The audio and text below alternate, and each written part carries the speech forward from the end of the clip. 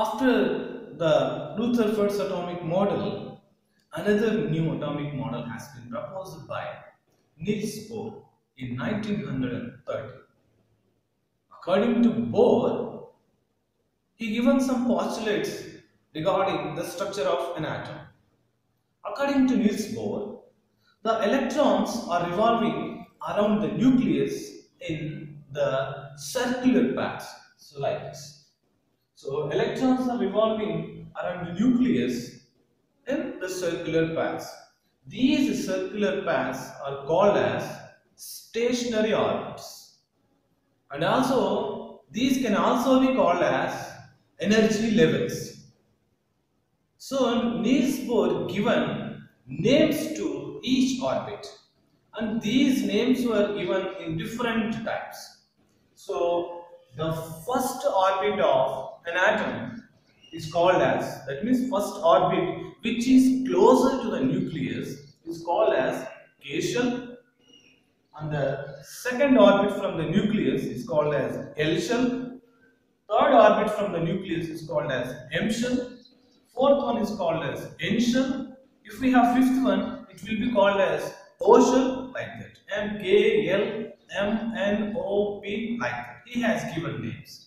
And this can also be named as N is equals to 1. That means N is equals to 1 means it is denoted for first shell. N is equals to 2 means it is denoted for second shell. N is equals to 3 means it is denoted for third shell. N is equals to 4 means it is denoted for fourth shell, like that. If we have fifth shell, it can also be called as N is equals to 5. And these are also denoted as E1, E2, E3 and E4 because these shells are also called as energy levels. That's why the names also given as E1, E2, E3, E4.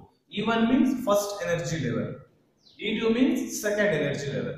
E3 means third energy level. Like that. So he has given names to the orbits in different types. And also Bohr stated that electrons are revolving around the nucleus. Are these electrons continuously revolving in the same orbit? No.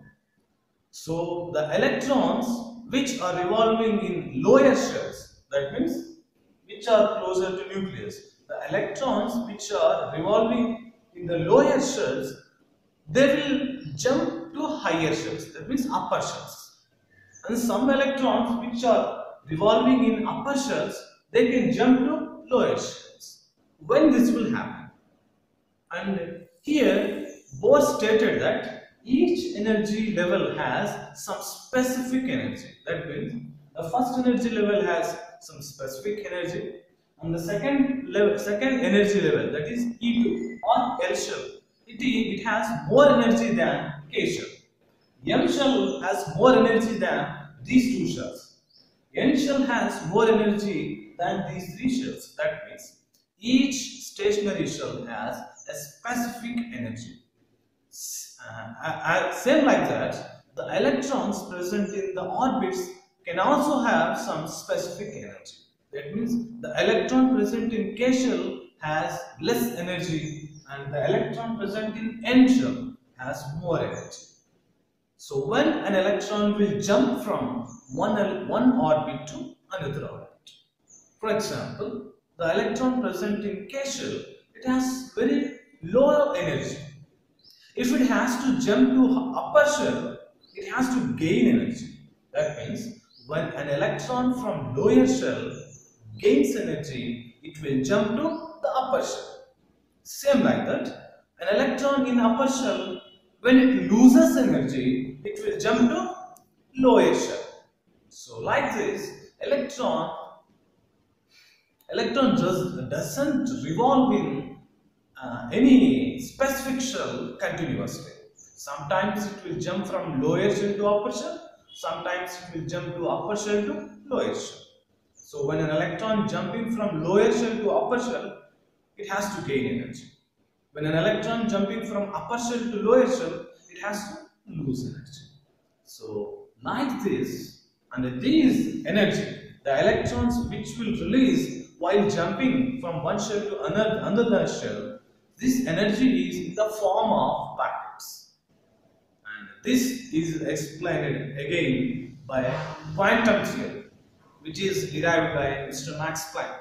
We discuss it later in another class. And now, in this Bohr's atomic model, according to these postulates, Niels Bohr tried to explain the structure of hydrogen atom, and he successfully explained the structure of hydrogen atom. We know that hydrogen has only one electron in its atom. So he successfully explained the structure of hydrogen atom. But the main defect of this Bohr's atomic model is he unable to explain the structures of different remaining atoms. That means the atoms have more electrons. He unable to explain the structures of atoms having more electrons. So Bohr's atomic model is applicable for only hydrogen atom. And here one more defect he identified. That means when the spectrum of hydrogen atom is observed in high resolution spectroscope, the spectral line has been splitting into so many lines. So he unable to explain why the spectral line of hydrogen is splitting into so many spectral lines. So these are the main defects of Bohr's atomic model. And here we have to know two more important topics.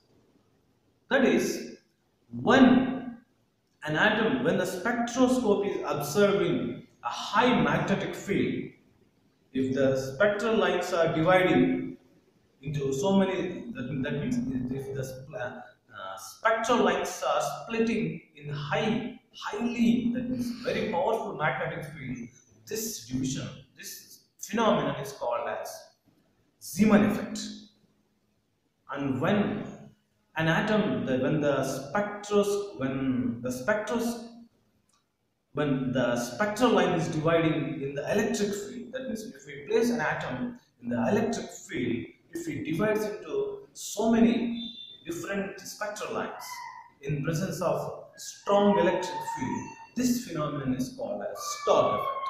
So Zeeman effect, Stark effect. What is Zeeman effect? So once again we repeat these two. Zeeman effect is the splitting of spectral lines in presence of very powerful magnetic field. Stark effect is splitting of spectral lines in presence of very powerful electrical field. So these are the main things that we have to remember according to Bohr's atomic model. In the next class, we discuss about Bohr-Sommerfeld atomic model.